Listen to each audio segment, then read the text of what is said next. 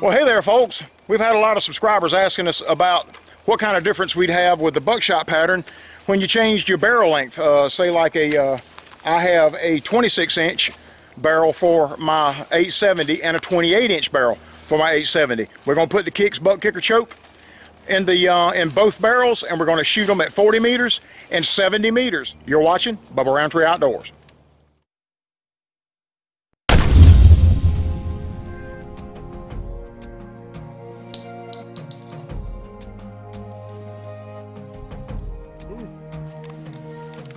Behind the scenes. Behind the shots.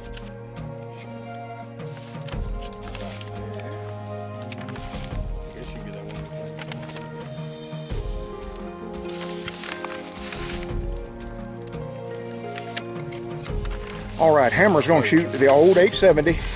We got the Federal. This is the cheap stuff from Walmart. I got that I think for $12 for 15 rounds. But my 870 loves double aughts.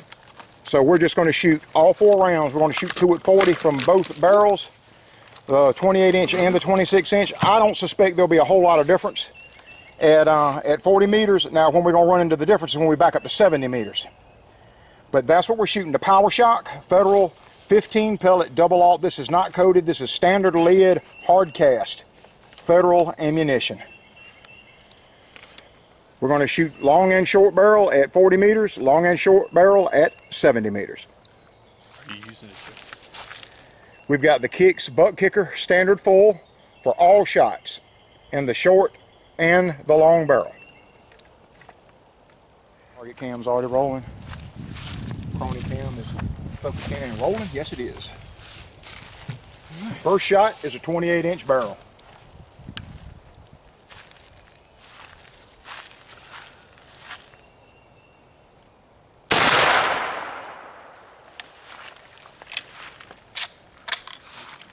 Well, about straight up and down. It's not. There's a good line straight up and down. One cutting in the bullseye.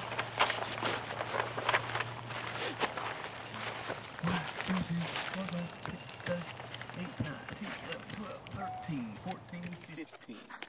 1, 2, 3, 4, 5, 6, 7, 10, 11, 12, 13, 14, 15. We got all 15 on paper. Looks like they went a little high and left.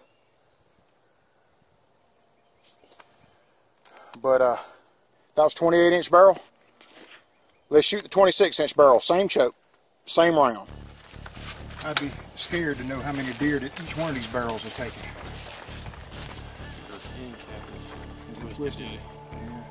It's the Carlson extended. Now this thing is old. I got this extended tube a long time ago. I think you're in. It's okay.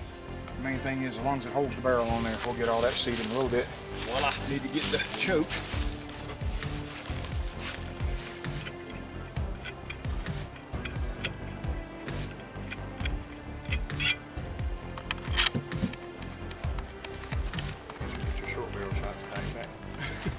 Yeah, that'll be the thing to do. We'll just do the short barrel shots back to back. You got an error 70 on meters. Yeah, I'll restart that.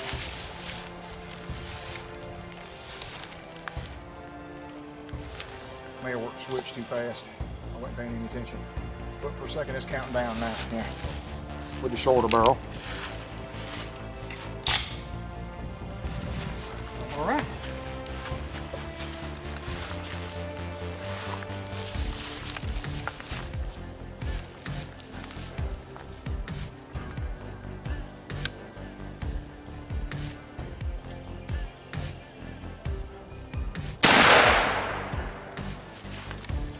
So it's showing 958, but I know it was probably faster than that.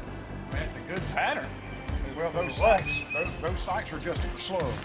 Actually, I know the short barrel sights are adjusted for slugs. That is a mass, though. Yeah, see, look at what actually I think the short barrel outperformed the long barrel at 40 meters. There. 1, 2. Right here.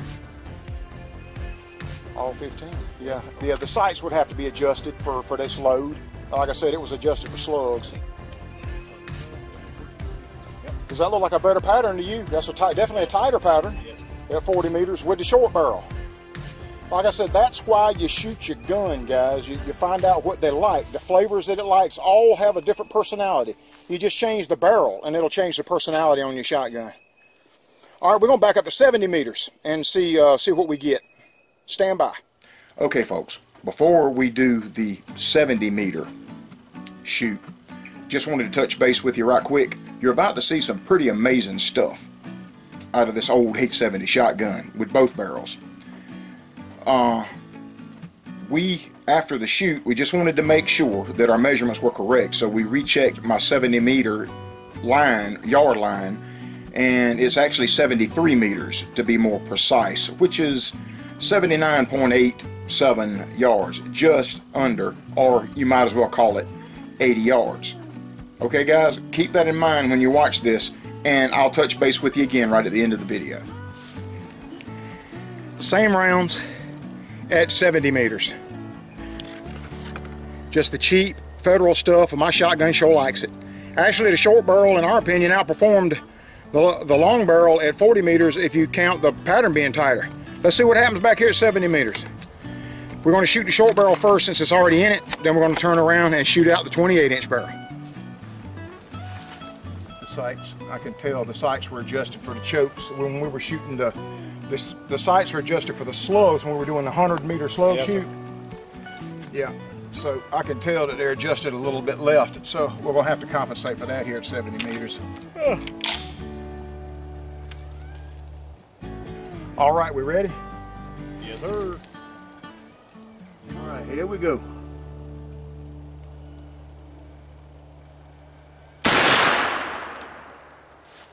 Look, it ate it up. 1248. Now that's a little bit more like it, you know. I think we got a true reading on it that time. No, there's none on the left. I saw the ones on the right. Yeah. Yep, they're about dead center. I would have to, if we were deer hunting with that, we would have to adjust that sight. You got the bullseye. You got the very center of the bullseye. No. 1, 2, 3, 4, 5, 6, 7, 8, 9, 4, 5, 6, 7, 8, 9, 10, 11, 12, 13, 14, 15. We got all 15 on that paper. You'll see my pickup way back up yonder at 70 meters. There you go. Out of that 26-inch barrel on my 870. What you covering with your hand, another hammer? I think 9. 1, 2, 3, 4, 5, 6, 7, 8, 9. 9 you can cover with your hand out of that Kicks butt kicker. Standard full, 26-inch barrel at 70 meters. Looks like I held it a little too far right, but that's why we put that big sheet on there just in case. Oh, that's impressive. Yeah, that is impressive. I don't care who you are.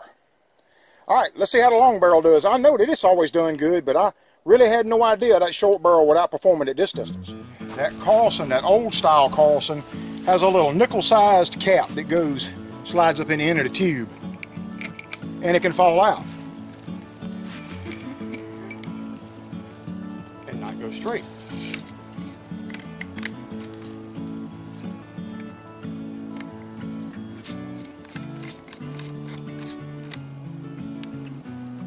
Choke changeover. Choke changer, yeah. There we go. You're gonna have the choke changer. Or else it would not be fair. That is fair not to use the kicks.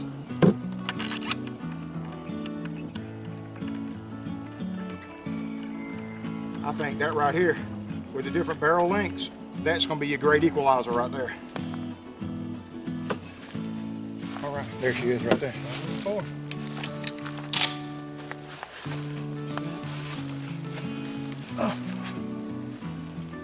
Right too, because it shot high and left. Yeah, it did. So yeah, I would hold the coarser side, like I said, down in the grooves. Oh yeah. And then maybe hold just a skosh to the right, but it's normally right on dead center.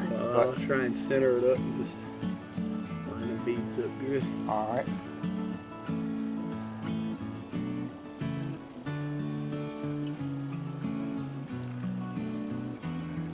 See?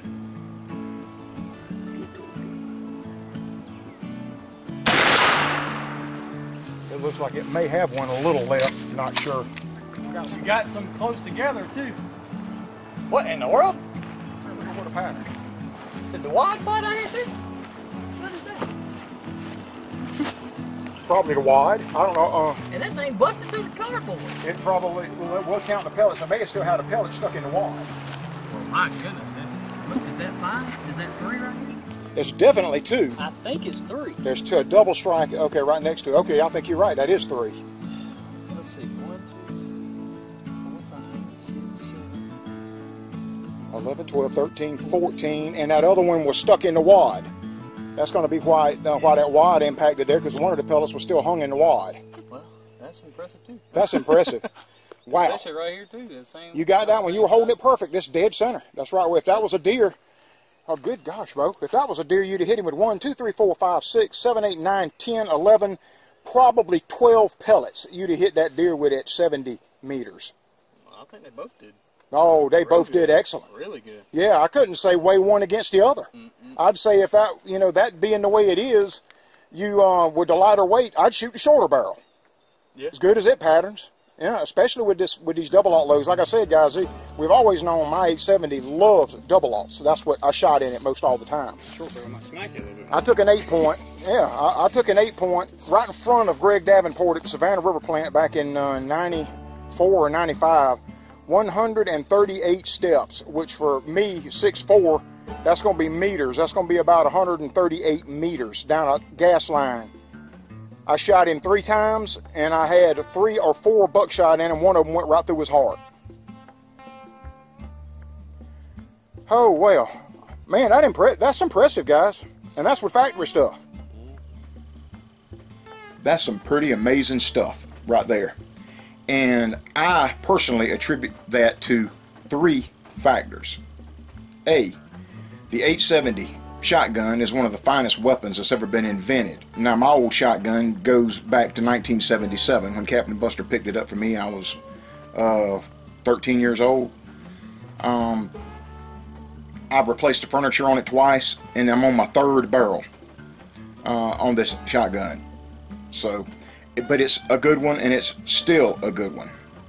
The second, or B, factor in this is that just because the Federal ammunition is cheap at Walmart does not mean low quality. Federal ammunition is some of the best that we have ever used over the years, and before I started reloading buckshot, we went and had to buy it off the shelves just like everybody else that doesn't load buckshot. And Federal has always been in the gun belts, right along with Remington and the Winchester. And C, the Kicks Buck Kicker choke tube is the best buckshot choke tube we have ever shot here. The BRO crew has ever had in a shotgun. In the field, we are in our 3rd year shooting these chokes exclusively. And Mr. Chuck Boswell over there at Kicks, he got it right. Well, what about that, guys? Holy cow. Ain't nobody more impressed than we are. I'll tell you what, just because that barrel is a couple inches shorter, its performance was right neck and neck with the 28-inch, even down to 70 meters. I'll have to check the conversion. That's getting real close to 80 yards, probably in the neighborhood of 76 or 77 yards. Getting real close to 80 yards. But anyway, so what I tell you guys, if you found a barrel like that to go on your 870 or your Mossberg that's a few inches shorter, you'll have to take them and check the combination. But I think the equalizer is that buck kicker choke tube. That's what I think is the great equalizer when it comes to that stuff. So there you have it, guys. Long barrel versus short barrel. Heck, with my shotgun, it didn't matter. This is Wade and Hammer and Rachel. We'll be back with another one real soon, guys. Bye-bye. We would like to thank all of our wonderful patrons for helping this channel out. Without you guys, we would not be able to continue doing what we do. Once again, this is Wade and the whole BRO crew saying thanks to all these wonderful folks.